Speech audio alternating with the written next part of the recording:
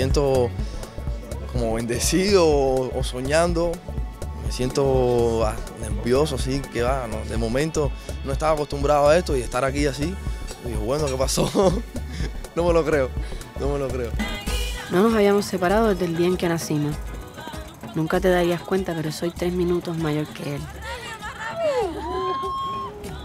Yo siempre podía leer su mente, acabar su frase.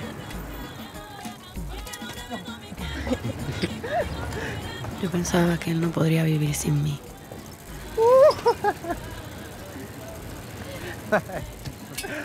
It's a film about 3 Cuban teenagers who go through a journey together and find each other, and it's about their emotions and how they change one another through their relationships. Comencé a notar cambios pequeños cuando comenzó a trabajar en la cocina del hotel 3 meses atrás.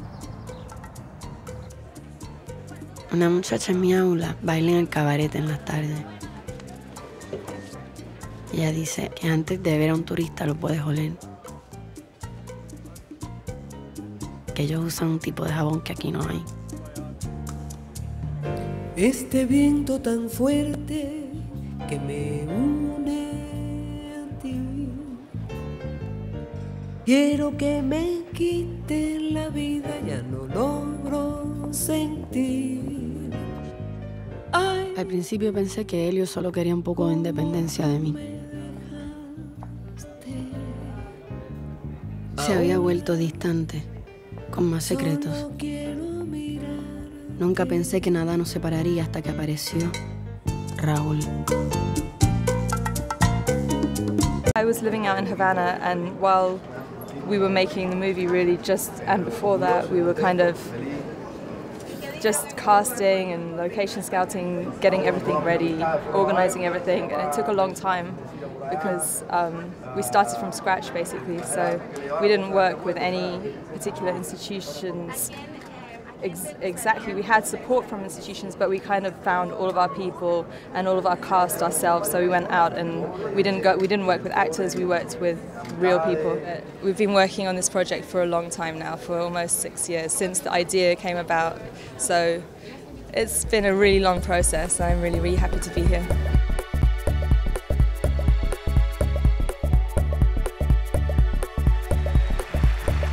So let's get this panel started. Thank you.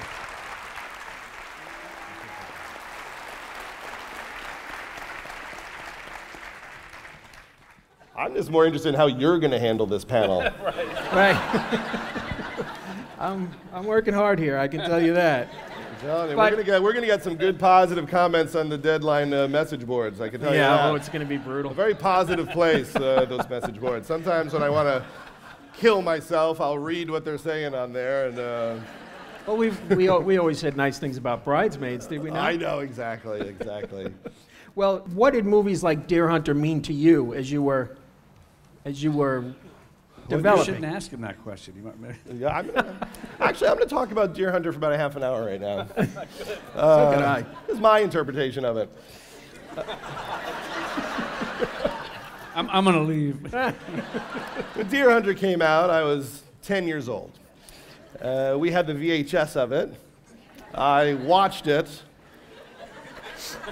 and thus I became this. Now, Bob, and you starred in the remake of Cape Fear, which made that clip, and that was a terrifying film that actually Steven Spielberg was going to do before he traded with Scorsese, and Scorsese gave him Schindler's List, and then Marty did Cape Fear. Is that how it works? I guess. There's a barter system I don't know about? There is. I never get that call. You want to switch 40-Year-Old Virgin for Gangs of New York? I didn't know we could do that. Billy Crystal had the idea. Billy had a script, and he thought, of me to it'd be funny if I did that. And somebody told me about it. I said they didn't know. I said, no, it sounds interesting. Let me see. Let's get together and talk about it. And then we had a reading of it and so on, and figured out. And then we're looking for a director, and then came up finally with Harold Ramis did it. But Billy thought that always felt that I would be funny in it. I had never had a problem with thinking that I could be funny, and I don't know, you know, I had fun doing the movie. That's especially that kind of character, because he's bigger than life anyway. Some of those guys, so it's easy to extend it a little bit, and so that was it. And he would have been good as a director for that too, if he was around them. I think he was too young. Happy 100th to Universal.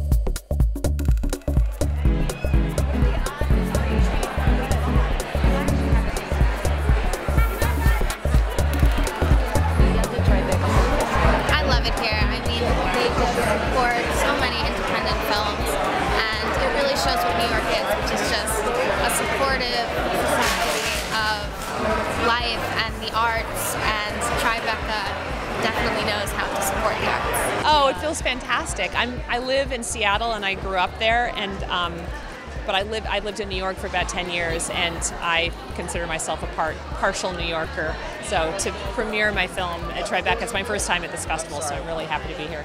Thank you very much. Bye. I miss you. I miss my friend. Oh, this is that moment, isn't it? This is your intervention.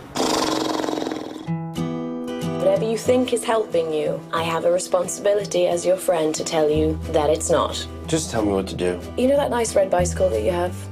Yes. You're going to dust off old red, and you're going to get on a ferry. I'm sending you to my dad's place. There's no TV, there's no internet, there's nothing. It's just you. Do they have forks? It's just you, and we have a couple of forks, yeah. I might need to stab myself in the face. Sorry. I think I have the wrong house, and I... Hey, you're Hannah. Oh my God, I'm so sorry. I'm Iris's friend Jack. You're on an island, it's 3 in the morning, and you're drinking by yourself. What's going on? I just walked out on a 7-year relationship. Whoa. Hence the tequila. I gotta say, not so terrible to have a drinking buddy. Going down, getting weird.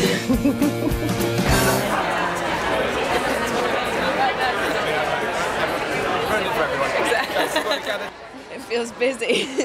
But it's nice because they're very different. You know, one's a big comedy, and this one's really intimate, and it was made for no money, and we shot it in 12 days, and so it's lovely that both are recognized. Dad! What are you doing here? Did you meet my sister? I've been wanting you to meet her. I did. We met last night. I know, it's crazy. Why are you, what are you doing here? You don't think she'd be upset if you told her we had sex? Why? Because she's your sister. I'm her best friend, and it's weird. Do you have a thing for my sister? I do not have a thing for your sister. On my way back home. Do you like Jack? I don't know. He seems like a nice guy. I think I'm in love with him. You're right. It's better if she doesn't know.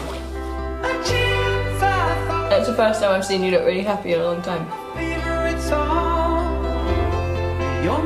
I just feel like I should tell him. What's the matter? Why are you being so quiet? I have to tell you something. Why? Why did it have to be him? I really think your face is going to annoy me right now. My face always annoys you. On my way back home.